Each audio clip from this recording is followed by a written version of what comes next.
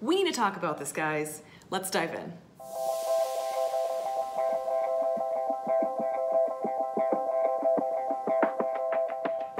Hey guys, it's Jo and welcome back to Trauma Talk. So this book, Pure, it's called Inside the Evangelical Movement That Shamed a Generation of Young Women and How I Broke Free. I could not put it down. I listened to the audiobook, which is a 9-hour audiobook in a day and a half because I could not stop listening to it because it connected with me so strongly. And I don't mean to hark on one issue. If you don't connect with purity culture, if you don't know what it's about, I released a video that I'll link in the description of this a few days ago that talked about purity culture and what it is and how it has affected people. And I honestly think that purity culture is a traumatic thing.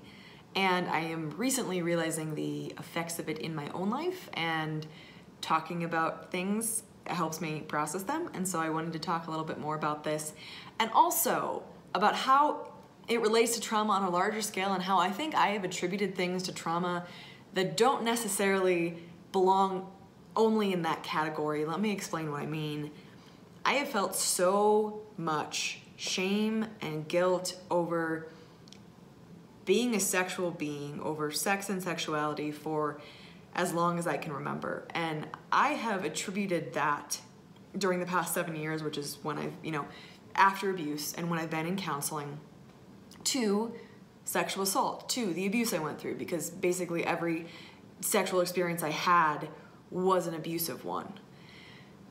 And I'm realizing now that though that is true, so much of the shame and the guilt that I feel is from purity culture, is from the culture that I was raised in, the messages that I heard repeated and repeated growing up from a young age, all throughout my adolescence, through very formative years.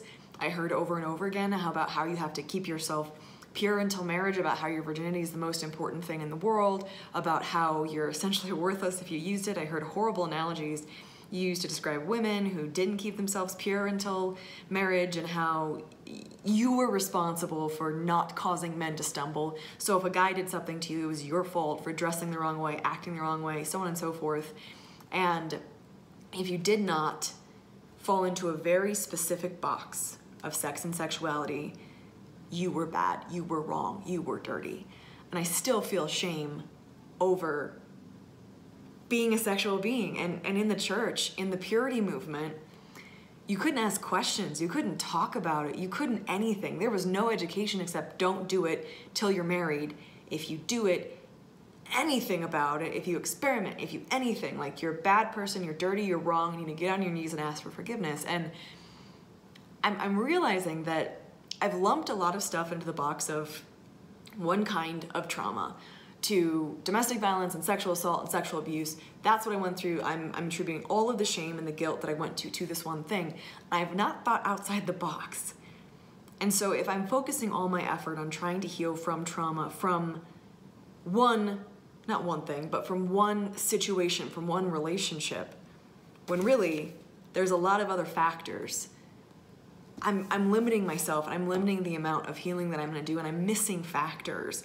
And I wanted to talk about that today because I wonder that isn't common. I have no idea, but I've just been thinking about that, about how there's a lot of things that influence how we process trauma, how we process everything, how we process life and what we've been through, and that maybe how we respond to things and what we're feeling and the triggers you have, and so on and so forth.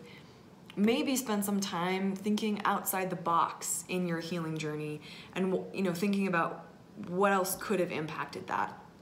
Or not. I'm just throwing a suggestion out there because this book that really addressed the damage that is done in purity culture, and I was thinking about that idea before I even read this book, just opened my eyes to a whole other world of where some of the shame and guilt could have been coming from. And it was really helpful for me to start unraveling that, because then I could start looking in the correct source for where that shame and guilt is coming from, instead of targeting something that does hold shame and guilt, you betcha, but doesn't hold all of it, if that makes any sense.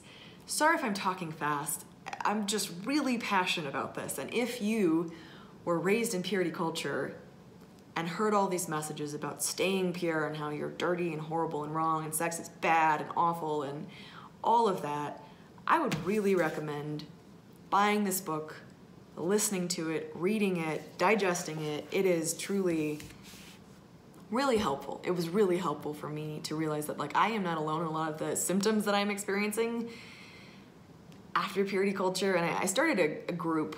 It's called Dismantling Purity Culture on Facebook. Feel free to request to join if that is something that you have experienced as well, because I don't know what to do with it yet. I don't know what to do with these experiences. I'm just kind of trying to figure it out and piece it apart, and I'm looking for discussion on that. So, sorry for the rambling video. I just am realizing that there's more strings to the shame and guilt that I have experienced for years than I thought there were. And in some ways that's really frustrating, and in other ways I think that's a bit of a eye-opener and a relief to think that, you know what, no, there are different angles that I can focus on, and I can piece this apart and I can figure it out and get to a better place. Thanks for hanging in there and watching this video and listening, guys. Hit subscribe. If purity culture doesn't connect with you, I promise that's not all I talk about. I've just done a couple videos about it. Like I said, I'll link the other one. I'll also link an unlisted video that I did. I spoke publicly about purity culture at a recent event. If you're interested in seeing that, like I said, it's an unlisted video, and I'll link it in the description below. Check it out if you're interested.